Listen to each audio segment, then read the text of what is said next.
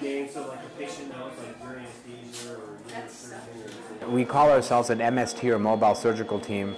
Really involves a group of various individuals, myself, a CRNA, 2 operating room nurses, and technicians, OR technicians, that come along together, packing up our gear and our operating room equipment into a compact way so we can transport it from point A to point B, perform surgeries in conjunction with local national hospitals, physicians, and then return back to our base and enable us to perform these in a kind of expeditionary fashion.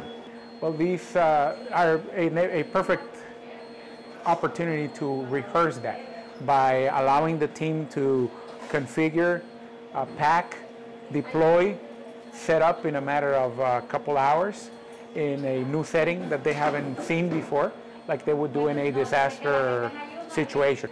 In this particular case, we're set up in Danlí, El Paraíso.